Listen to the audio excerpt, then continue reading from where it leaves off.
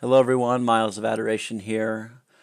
I have been going through this 12-step recovery process, and this is my third vlog for the process of going through these times of searching my past, searching my situations that I've been through, and seeking to find a level of closure and things that I've gone through in the past, so that I could put the past behind me and move on to the next thing.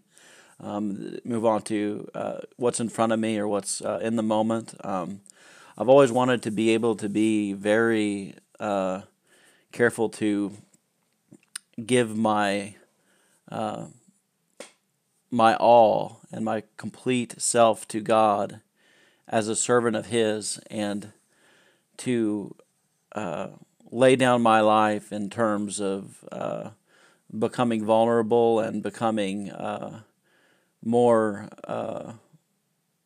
obedient to God through being willing to lay it all out there, basically. And now, when I say lay it all out there, there will be certain things in these vlogs that I will not talk about just due to the private nature of such things. But I do believe we all have various things in our lives that are considered to be personal, or considered to be things that we wouldn't share with just anyone. That we all have things that we would share only with our close friends or family. So there's not a lot of things that I will be that private about, but at the same time, the things that I want to talk about are mainly the things that God has done in my life to bless me and to draw me out of a place of brokenness and despair, where I could actually step outside of the box and see, okay, wait, there's a real world out here that I can experience, and that I can enjoy in the lens of grace and the lens of God's covering of protection over me and all the things that I do. So I do desire to reach out, and I do desire to share myself with the world when it comes to my story, but there are certain things that I will keep hidden, just due to the fact of the sensitive nature of certain things that I've been through, including the mentioning of people in my life. This is only about me, and only about me and God, in the sense that that's what I want to share. Now, there will be things that I'll share that are experiences that I've had that have resulted of interactions with people, but those experiences that I've had will be in terms of things I've experienced as a result of the relationships I've had in the past. But things that are always under the lens of God's grace and His interaction with me as a sinner, and me being a sinner and Him being my Lord, who I'm looking to for healing. With that being said, today I went to Celebrate Recovery 12 Step.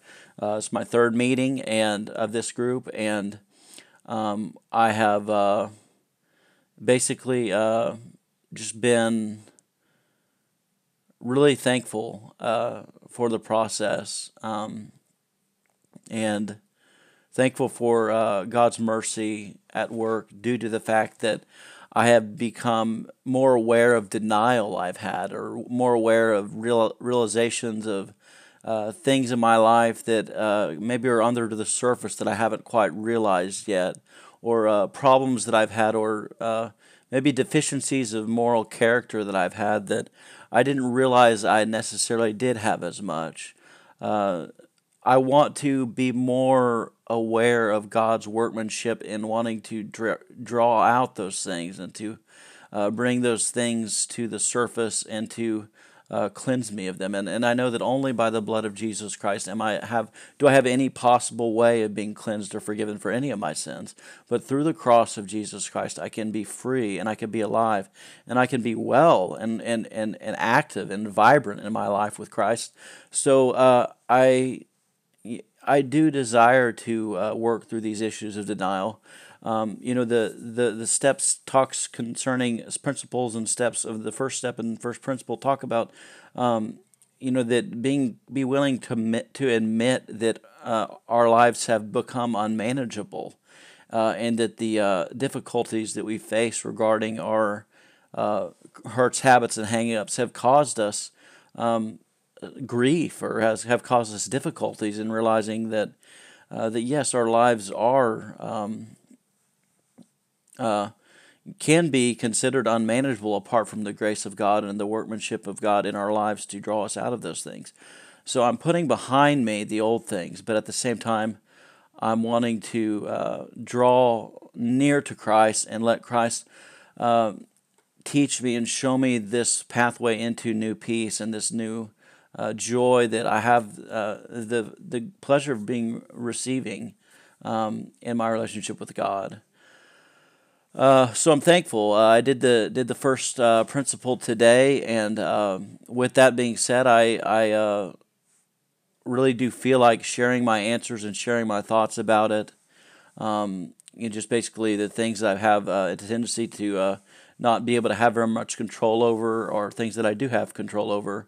Those two issues are things that can kind of come together and kind of interact in different ways, such as like do I have a control over my finances? Do I have control over what I want to do with my time, my activities, my recreation? What am I controlling that's holding me back from God?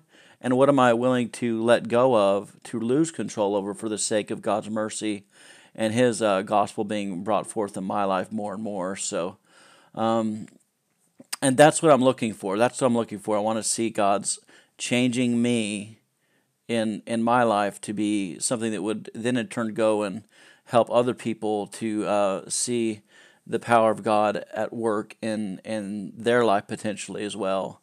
So anyways, with that said, this is my third vlog, and I will be talking to you guys another time. Thanks.